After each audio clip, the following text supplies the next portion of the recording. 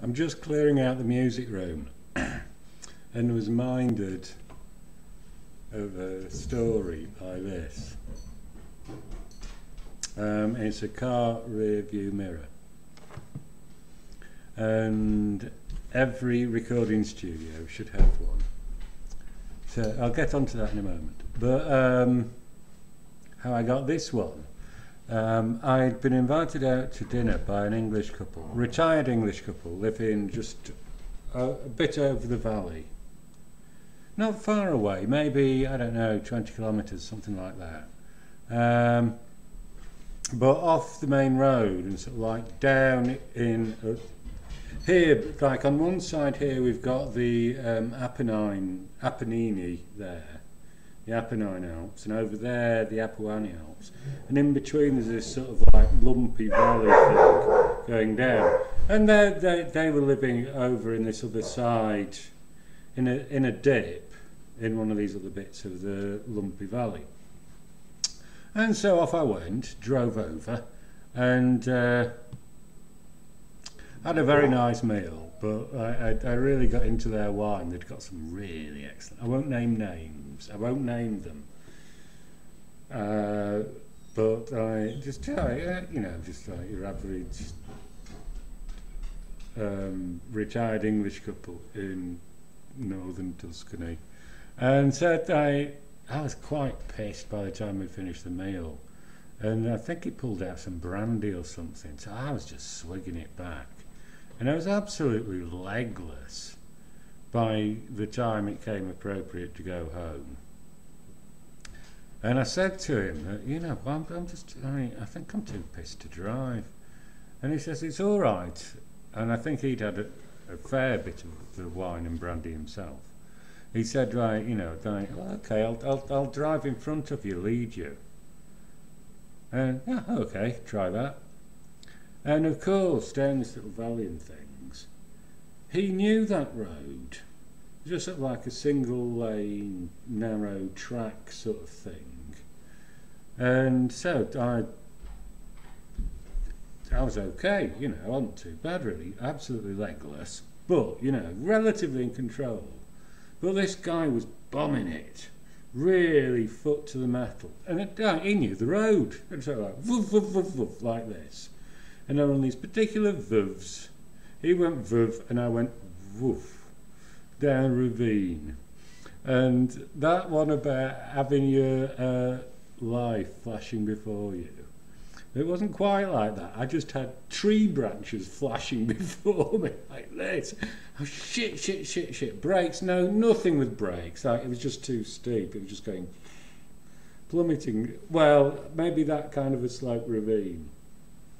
I went whoosh, oh shit. And I only got a chance to think, oh shit, maybe 3 times when I hit a tree like this, and I've got a nice little scar there somewhere.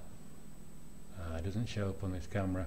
I did manage to split the skin quite nicely there on the side window, on the driver's side window. Boom, shattered it, I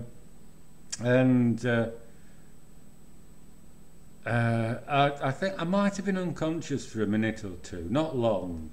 I don't think I had much of a head bash, but I was really pissed. And so anyway, a bit later I hear this voice, you okay? Yeah, of course I'm okay. So I managed to scramble myself up this hillside. And also he'd got a 4x4. I'd got on this little lane, like rough track. And I'd got a Fiat Punto, I think it was at the time. Yeah.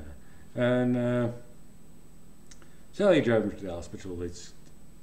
I was as a drunk does.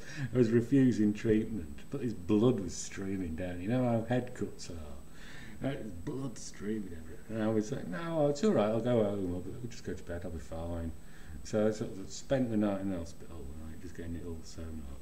They made quite a good job.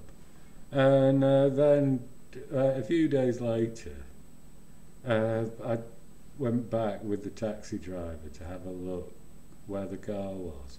And it was like, you could see the lane going across the top, lane like this, and then, well, more like that. It was a really steep angle down, with trees prodding up.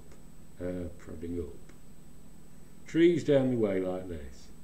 And somehow, well, it went from like that, down at, God knows what angle, like that. It was a really tight angle. And then to a plateau at the bottom.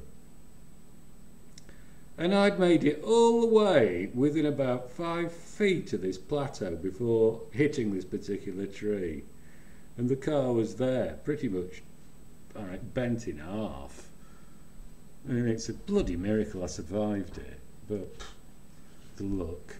And anyway, when I went back with the taxi driver, walked up to it and oh, fuck.